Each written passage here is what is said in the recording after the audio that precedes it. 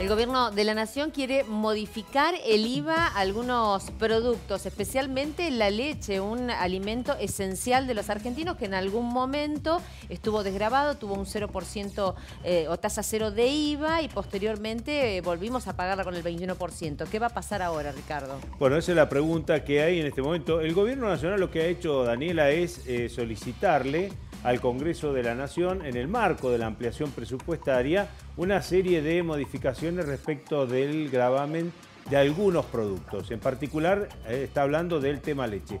La leche es uno de los alimentos fundamentales en la canasta alimentaria de las personas y de las familias argentinas, ¿no? Y sin duda alguna que siempre es motivo de discusión, ya sea por el precio de la leche al tambo, lo que se paga en el tambo, o bien el precio de la leche que la pagamos nosotros en la góndola. Y hay una distancia bastante grande si vamos a ver por qué ocurre esto, en el marco de lo que es la cadena de comercialización. Pero el dato tal vez más fuerte que surge ahora es algo que vos marcabas. La leche siempre ha tenido de impuesto el 21%, ¿no? Durante el gobierno de Mauricio Macri, cuando se produjo aquella derrota electoral en las PASO de agosto, Macri tomó una decisión como para tratar de contrarrestar la elección de agosto y llegar con posibilidades a octubre, de eliminar el IVA a una serie de productos de la canasta básica alimentaria. Entre ellos estaba la leche.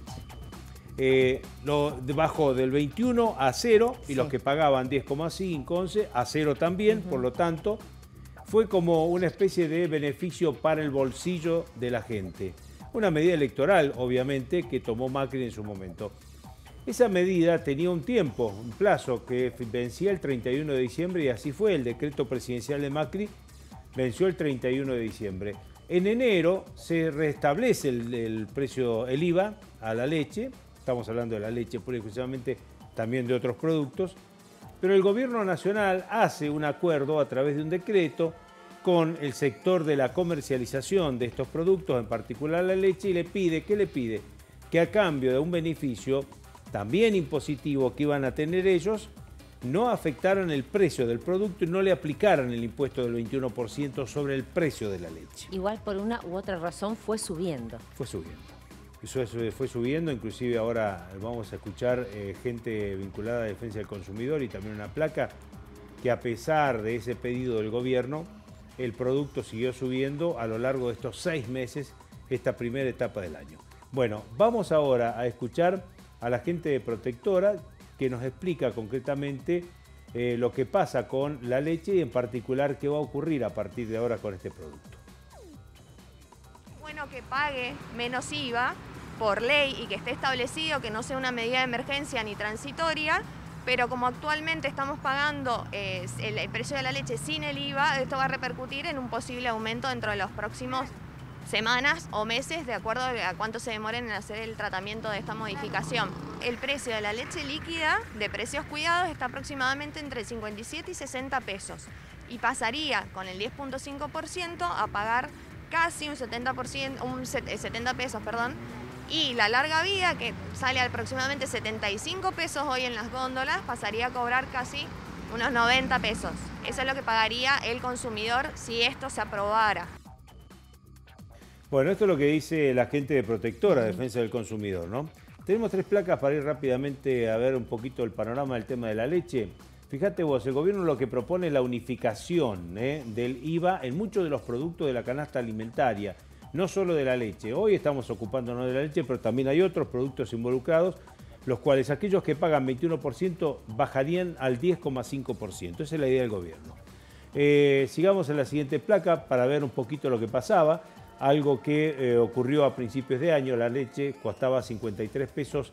EPM significa primera marca. Una abreviatura propia, esa no la tomen en cuenta. Muy bien. No. 40,25 pesos la segunda marca. Exacto. En junio de este año, hace un mes nada más, la primera marca pasó a costar 63 pesos y estamos tomando promedios. La segunda marca 47. Y más difícil de encontrar la segunda marca durante el mes de junio. Y con un precio superior todavía.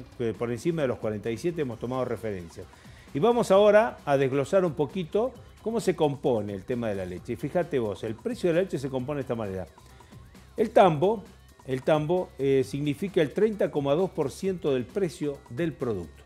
Eso es lo que significa. Claro, uno diría, che, entonces los del tambo ganan mucha guita. No, por ejemplo, para dar un ejemplo, el tambo cobra 17 pesos con 35 por litro.